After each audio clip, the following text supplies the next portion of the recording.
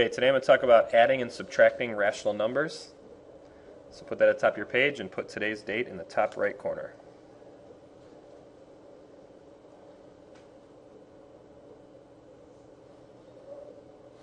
Remember, rational numbers are represented as fractions, where the top and bottom are integers, and represented as decimals that terminate or repeat, like 2.3 repeating or 1.25, rational numbers. So that's what we're going to add and subtract today.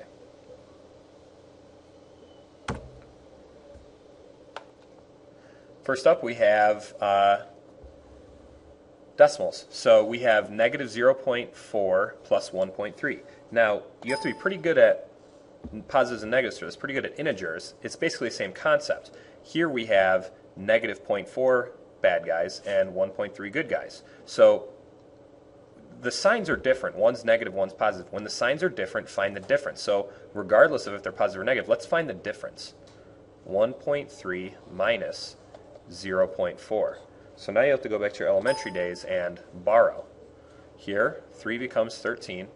13 minus 4 is 9. And we had to borrow from that 1, make it a 0. And bring the decimal. When we add and subtract decimals, you bring it straight down. So that's 9. 0 minus 0 is 0.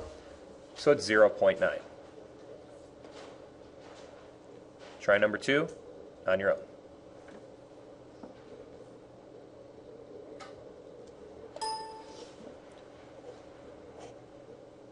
Okay, welcome back. Here we have 0.3 plus negative 1.2. So we have a negative and a positive. The signs are different. Find the difference. So it's 1.2 minus 0.3. Here, borrow. 12 minus 3 is 9.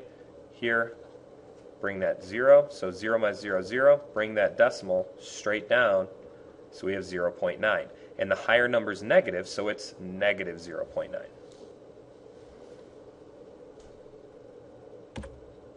Okay, now we're into fractions. Remember, when adding and subtracting fractions, you have to have the same denominator. You have to have a common denominator. Here, 8's our common denominator. Not even going to make you find it. But we have two negatives this time, two negatives. Remember, when adding and subtracting fractions, keep the denominator exactly the same. So we know already that it's going to be 8 because the denominator stays exactly the same. But we add and subtract the numerators. We have negative 7/8 plus negative 3/8. It's basically like negative 7 plus negative 3. So it's like 7 bad guys and 3 more bad guys. You have 10 bad guys. So we have negative 10/8. Now we need to reduce that. You always reduce fractions no matter what, even if it's not in the directions. Divide by 2, divide by 2, you get negative 5/4. And then you can make that a mixed number and make it negative 1 1/4. Because 4 goes into 5 once. Sorry, 5 goes into 4 once, and you have 1 left over. All right, try number 4 on your own.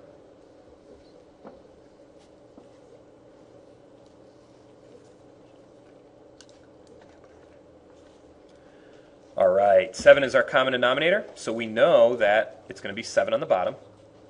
Here we have 6 plus negative 3, and that's like having 6 good guys and 3 bad guys. 6 minus 3 is 3, so we're left with 3 7s.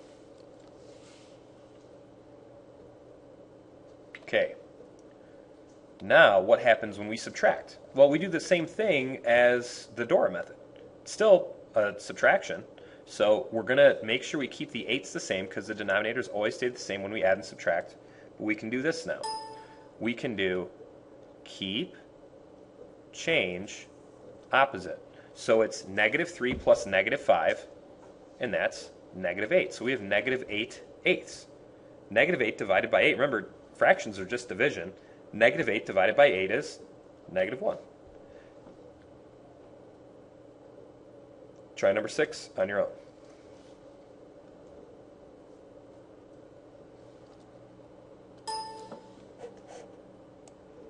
Okay, welcome back. Here we have 2/9 minus 5/9. Keep, change, opposite. So we know that the 9 stays the same. And here we have a positive 2 and a negative 5. 2 good guys, 5 bad guys. So we end up with 3 bad guys. And now we have negative 3/9. Let's try to reduce that. divide by 3, divide by 3, we have negative 1/3. So these are basically the same rules as integers, but now we're dealing with fractions and decimals, or rational numbers.